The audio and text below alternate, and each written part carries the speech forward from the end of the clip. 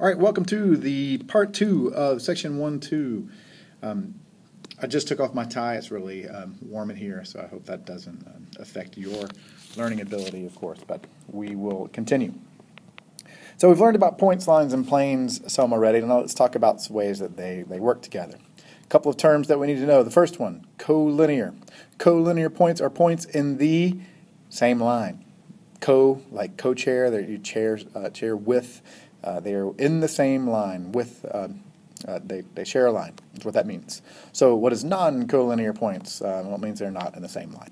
You probably could have figured that one out. So here we're going to do in these exercises down here, we're going to plot this series of points and talk about whether they are collinear or not. So when I plot the points 2, 1, 4, 3, and -1, -2, here they are. The question is, are they collinear? And well, I'm going to let you try to figure that out first. Go ahead and plot the points. Here they are for B. Here's -2, 5. Here's 0, -2, 3, -1. Go ahead and plot all of the points here. Pause the video if you're so that you can do that, and then we'll talk about whether they are collinear or not.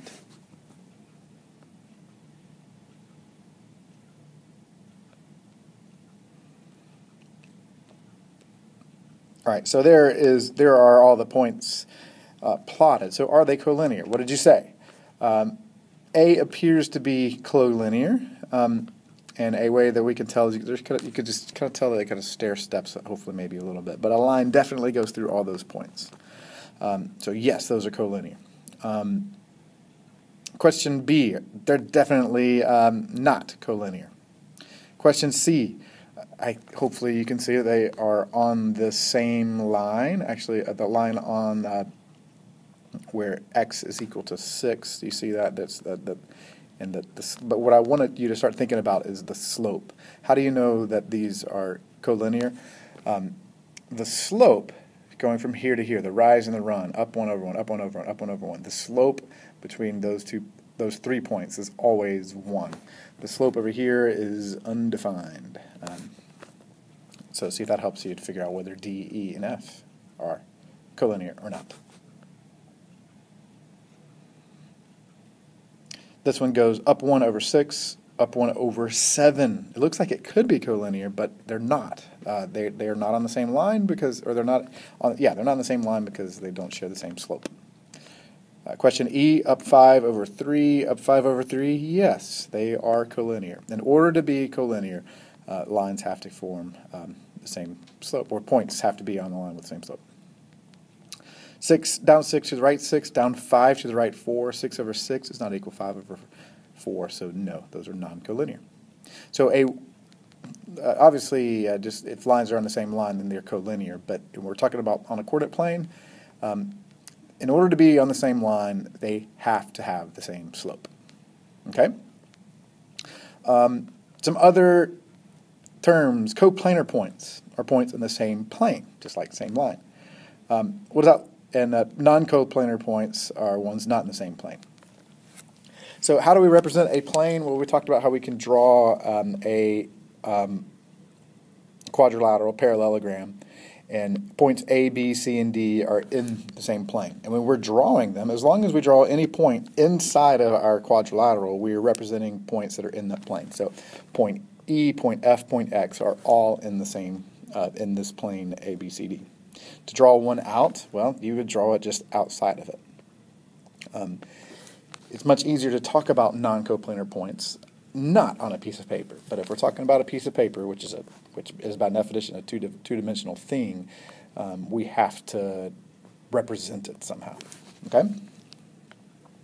The intersection of two figures. Let's talk about this intersection. Here, if this is Franklin Road and Old Hickory Boulevard, I think if I said, let's go to the intersection of Old Hickory Boulevard and Franklin Road, you would know where to go. What is the intersection? The intersection is where the two roads overlap. It's the shared part of the road.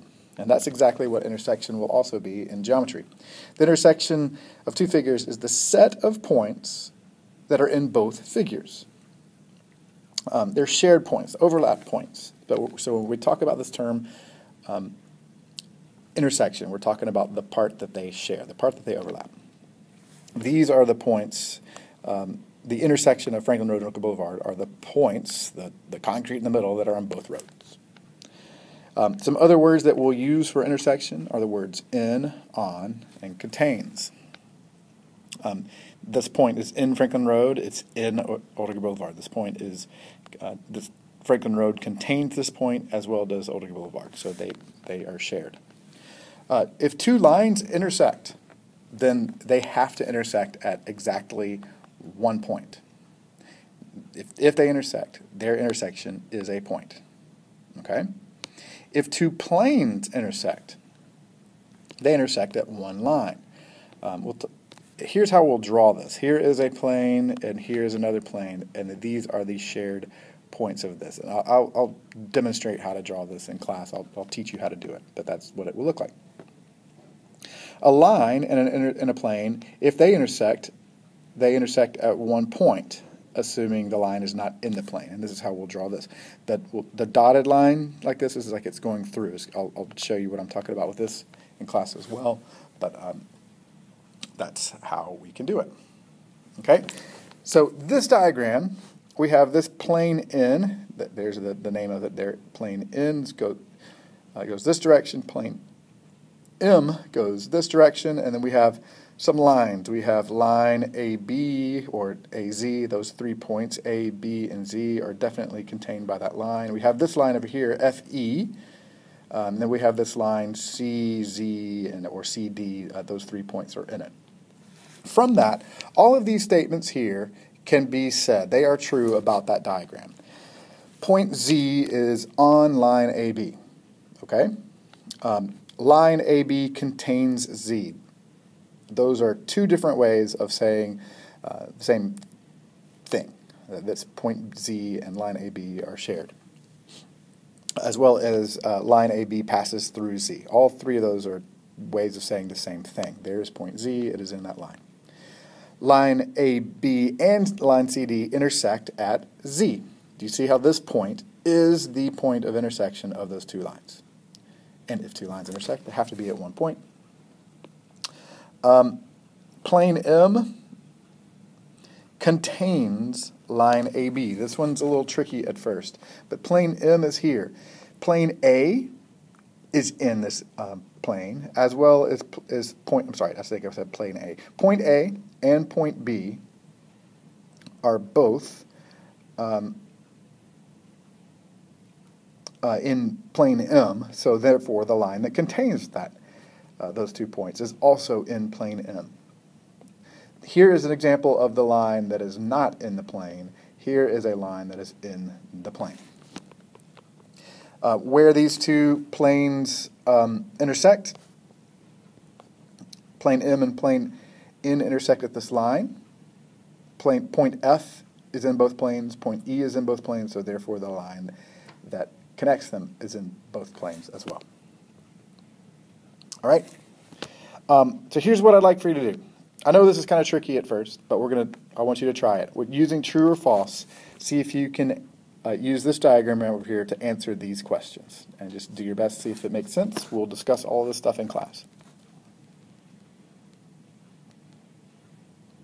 If you didn't pause the video yet, you absolutely should have.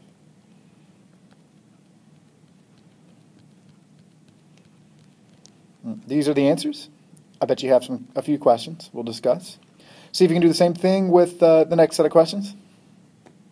See if you can answer them.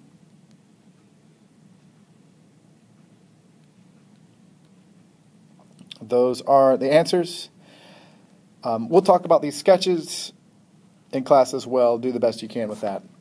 But there's lots of different ways actually that you can do it. I'll be teaching you it. So there you go.